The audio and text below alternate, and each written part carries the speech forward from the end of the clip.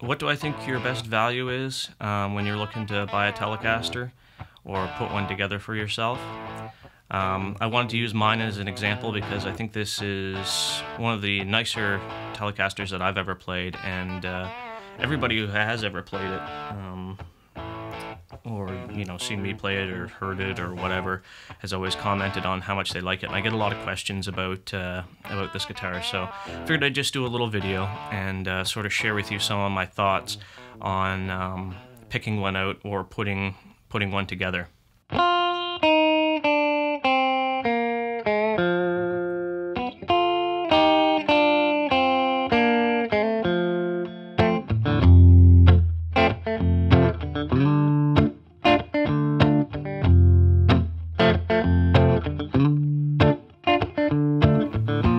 So this one is an American Special Telecaster.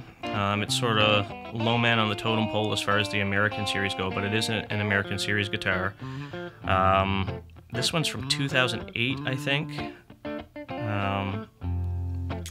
And it had these modifications already done to it. When I was looking for a Telecaster, I specifically was looking for these mods, and this one just happened to come up and I got a really good deal on it. I actually only paid like $500 for this guitar, 500 Canadian, which is a steal of a deal. You may never find a bargain like that ever again, but if I were going to build another guitar, I'd go for something very similar.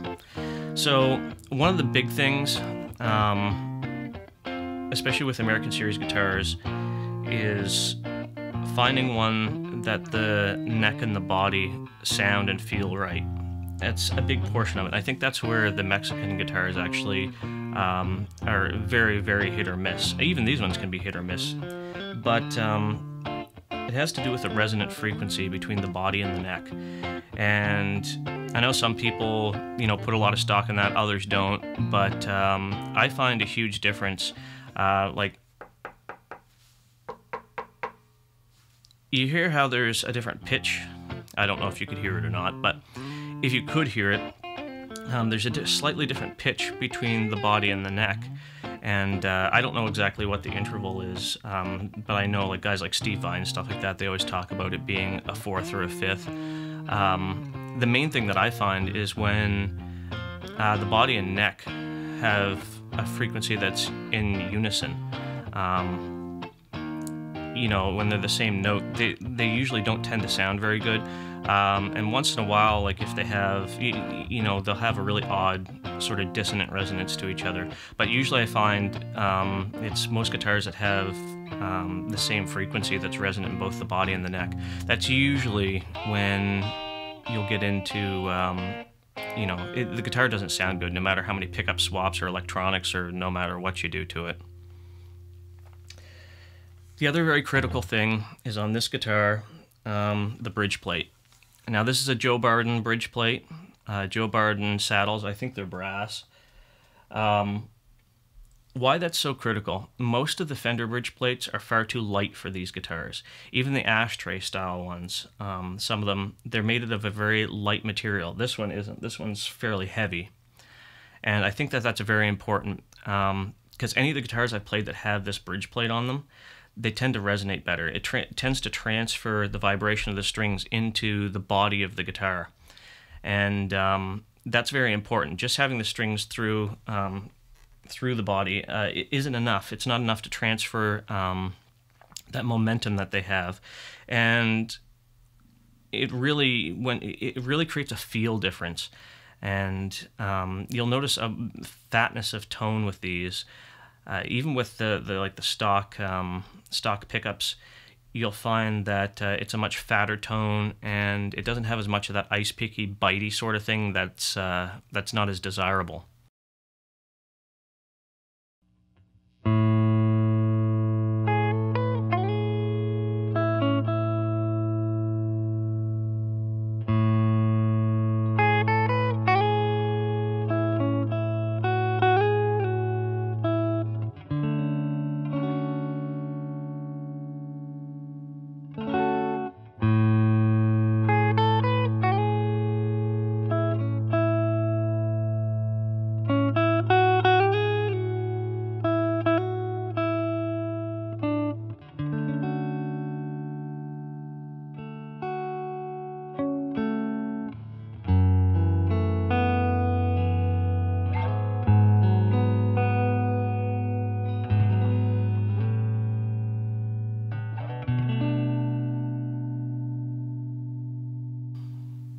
So, and brass saddles on their own, I don't really find do a whole lot with a stock bridge. There is really something about having this heavier weight plate, you know, spread out over that that body that really makes the difference. Just putting brass saddles on with your stock bridge plate just doesn't really do a whole lot, in my opinion. I've heard a lot of really bad guitars and played a lot of really bad sounding guitars that you know, they put brass saddles on, and even with a good setup, it never speaks the way that you want it to. As far as electronics and stuff like that, I'm not much of a purist in that regard. This one actually does have a vintage cap in it, but you know, I've played several guitars with, you know, orange drop caps in them or specialty caps, and it doesn't really seem to make a whole lot of difference. You know, there might be a slight difference there, so I'd say just, you know, pick and choose, set it up with alligator clips, and, you know, you can go through a bunch of different caps and find what works for you. I know this one works for me. I do have a bad volume pot I've got to replace that, you know, it's all scratchy, and I don't know, maybe you'll hear it in the demo recording. Sort of the secret weapon on Telecasters that a lot of people never even talk about or think about is the tone control. Tone control is incredibly useful on these guitars. You'll sort of hear it in the demo. Most of the time, I actually roll the tone pot back a little bit. Now, there's a little bit of a notch in this one that's, you know, maybe about a quarter of the way back.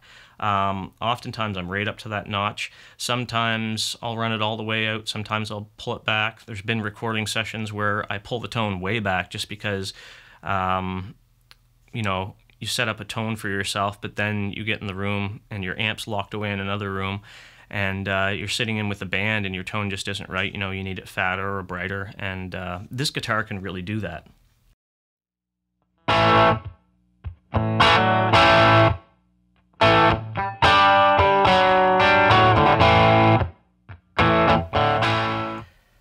So don't be afraid to use that tone control. Test it out. Make sure that it performs the way that you want it to, and if not, you can always swap those components out. So I guess I should talk about the tuners. On this one, I've got the locking tuners. I'm not sure what they are. These might be the Fender locking tuners. I sort of think that they are.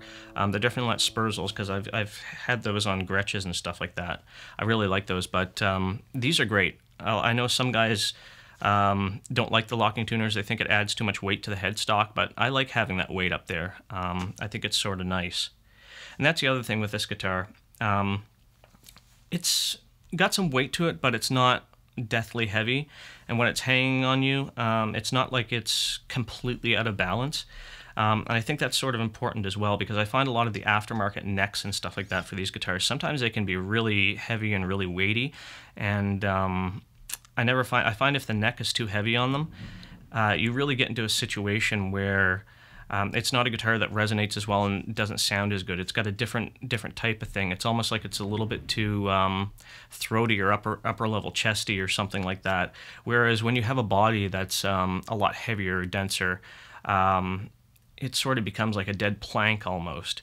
It's a different type of thing.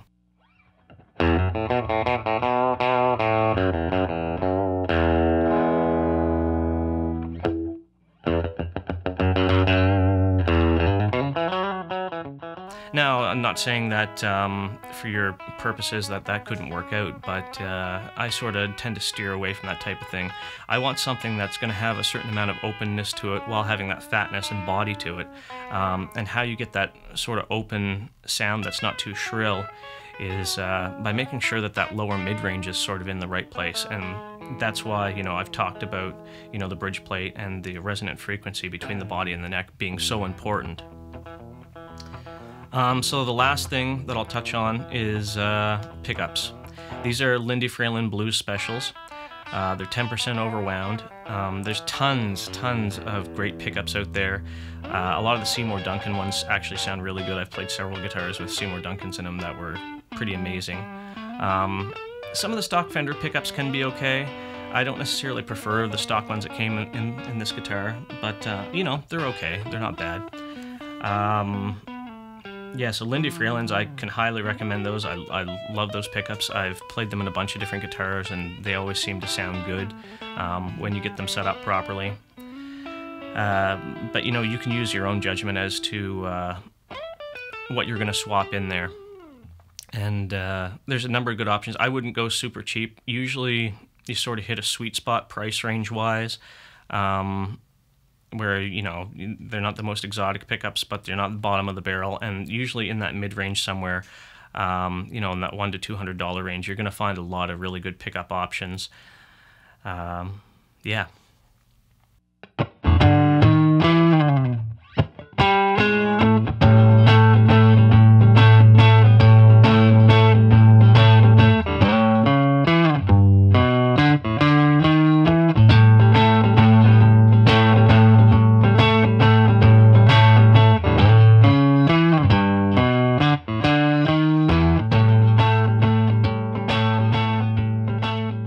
So I guess the last thing to touch on is, you know, why would you choose something like this over one of the higher level American series guitars or a custom shop guitar?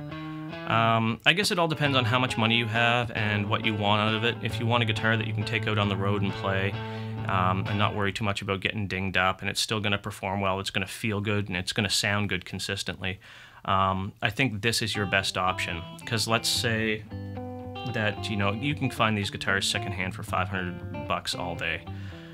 Some of them will be more than that, but with some negotiation you can get them for around $500, sometimes under if you're lucky.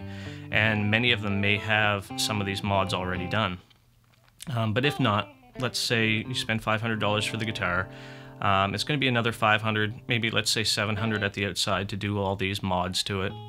You know, you're $1,200 in, and you know, you're not going to get much in an American series. You're just going to get a standard American series for $1,200, and it's not going to be as good. You're not going to have the right bridge plate on it. You know, you're still going to have to search through to find the right, you know, neck and body combination. The pickups, you know, the stock pickups are okay, but they're nothing special. So I think, you know, it's the best bang for your buck is really to buy something like the American Special Series and upgrade it if you can find the right guitar that sounds good. That's the main thing. Even though it's not going to have these it may not have these mods done to it when you go to look at it, play it. Concentrate on the feel, you know. How does it feel, and does it have sort of that core thing that you want in the guitar, the core things that I've talked about?